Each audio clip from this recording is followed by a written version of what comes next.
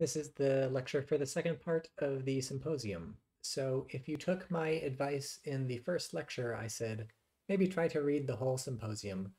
Maybe you've sort of jumped to this lecture thinking, maybe I'll watch both lectures before I read it. And that's fine. This lecture will not assume that you've read the first half of the symposium. So you could just watch both lectures back to back. Maybe you've already read the first half and now you're on this one. That's fine too.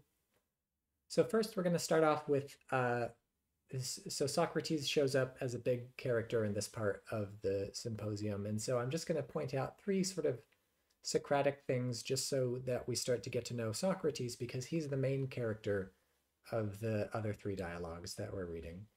And some of these, especially irony and questioning, will show up a bit in the apology lecture, I think, or the Euthyphro lecture or something. So this is sort of a preview of what's going to come. And these are all when Socrates sort of first shows up right at the beginning of this reading. So they were all giving speeches about love, and it's Socrates' turn, and he says, I realized how ridiculous I'd been to agree to join with you in praising love, and to say that I was a master of the art of love, when I knew nothing whatever of this business, of how anything whatever ought to be praised.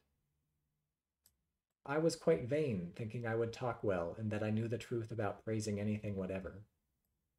And so he's saying, ooh, this was kind of silly of me to agree to give a speech. I don't know anything about love.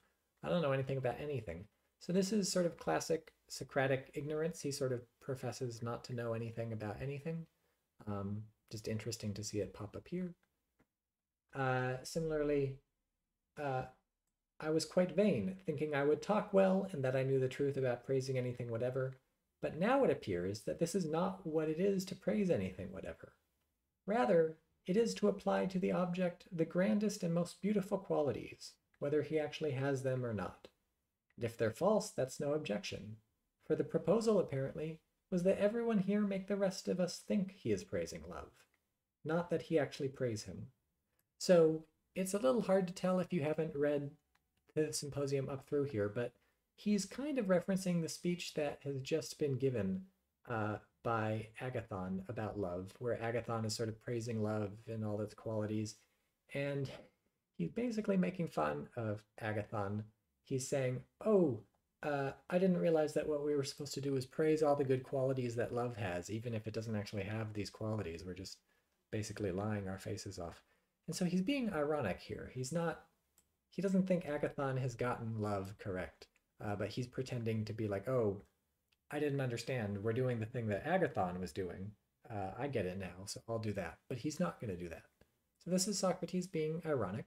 Um, Another thing he's known for. Just interesting to see it pop up. And then after that, he basically starts going in this back and forth with Agathon, asking him a bunch of questions, and by the end, Agathon kind of looks like a dope. And this is another characteristic thing Socrates would do, walk up to people, ask them questions, and they end up looking like a dope. It's, as I say in one of the other lectures, it's kind of mean. Notice he gets permission from Phaedrus before he does this, perhaps somewhat to alleviate the rudeness of what he's about to do to Agathon. So he asks Phaedrus permission to do this to Agathon. I don't know if that's very fair to Agathon, but you can think about that when you read it.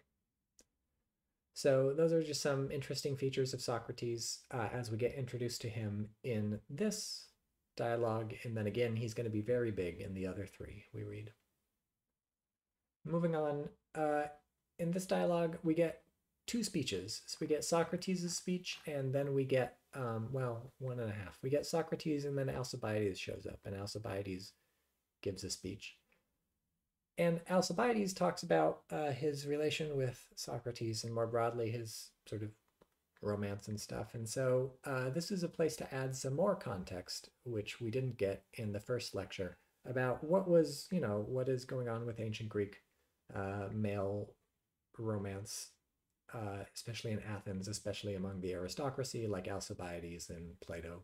And I guess Socrates wasn't the aristocracy, but he was mixing with these people. He was a good enough philosopher that the aristocracy wanted to hang out with him, so he would get invited to parties like this symposium. So the thing to keep in mind here is that so I said in the last lecture that you weren't really supposed to, like, if you were the older man, you weren't really supposed to be having sex with the younger man. And you might think, well, what is left for there to do?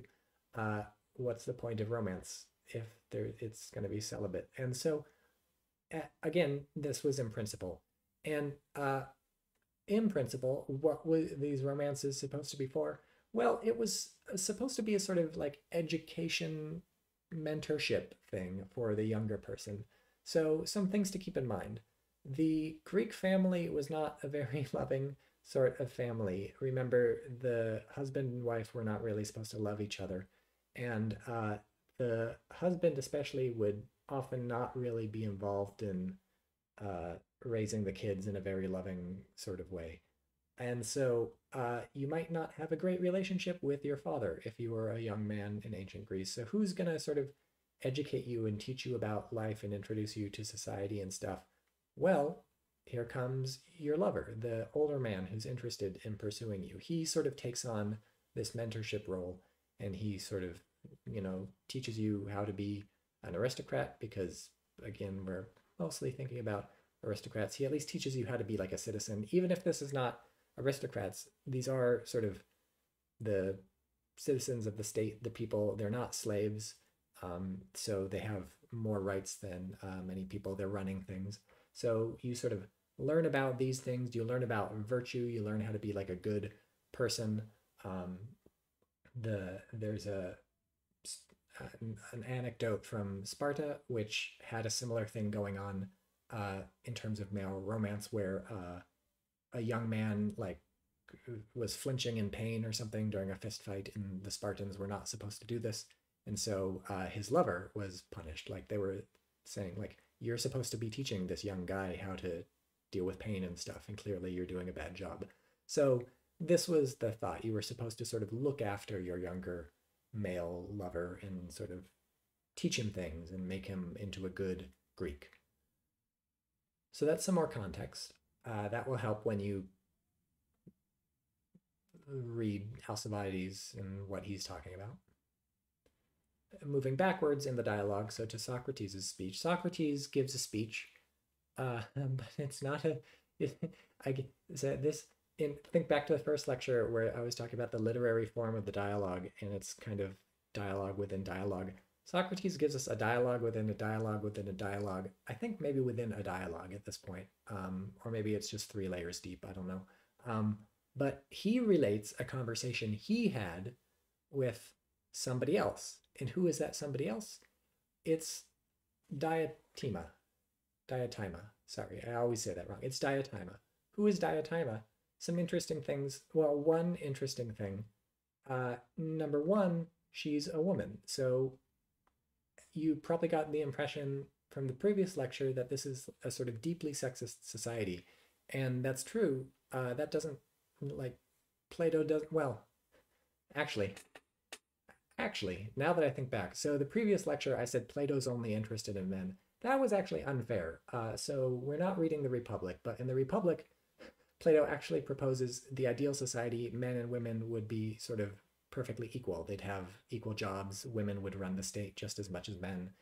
Women would be in the armies and stuff like that. So actually, that was really unfair to Plato. Plato, in fact, seems to think that women and men ought to be treated exactly the same in society, which is tremendously radical, not just for thousands of years ago, but like still today, people disagree with this. So Plato, I was being very unfair to.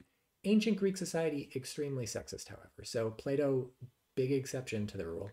Ancient Greek society, nobody really cares what women have to say. And so it's interesting that Socrates not only cares what women have to say, he devotes his speech basically to reciting a speech somebody else gave, Diotima gave, and she is the authority here. She knows what is up with love, and Socrates is merely reporting what he has learned from her.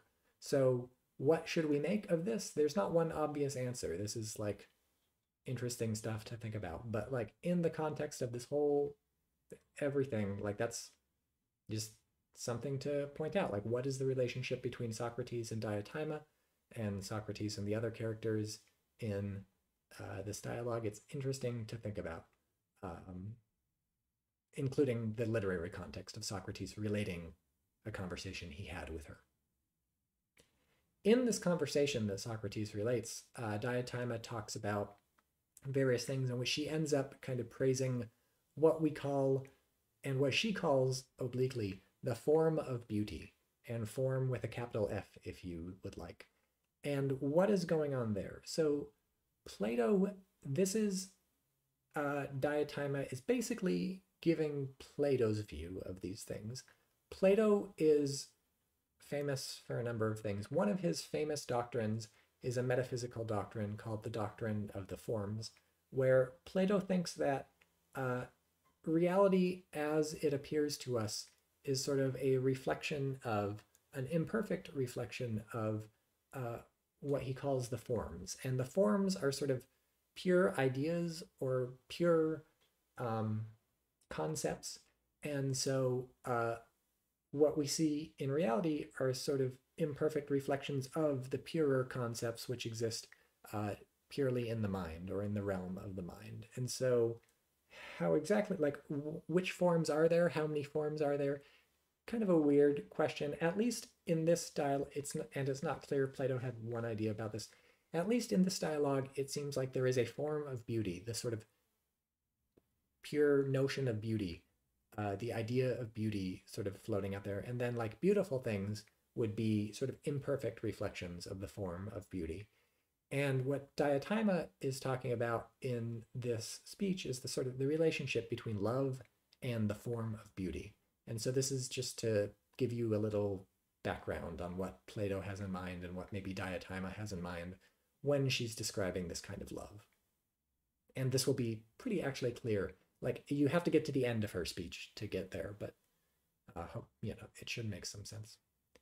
And then finally, just because we're talking about it, there's this phrase platonic love, which nowadays refers to, love between friends or something like that. It's non-sexual, non-romantic, and also non-familial. It's like its own category, and it's plain. I mean, it comes from this dialogue, but like, you can go online, just Google platonic love origin or whatever, and you can get the whole story. It's kind of, it goes on for like 6 steps or something. But this is just to note, number one, you're reading the dialogue where this is from. So interesting. Now you can learn where the idea of platonic love came from. And number two, this is, it changed so much over the thousands of years that what we use platonic love to describe has almost nothing to do with what Plato is describing. But I mean, there is some link, like you can trace how the idea described specifically in Diotima's speech. Like, so just to be clear, platonic love comes from the idea of love that Diotima describes, as Socrates describes Diotima describing, but as it's 6 layers deep again. But yeah, so this is platonic love. Now you know where it comes from initially.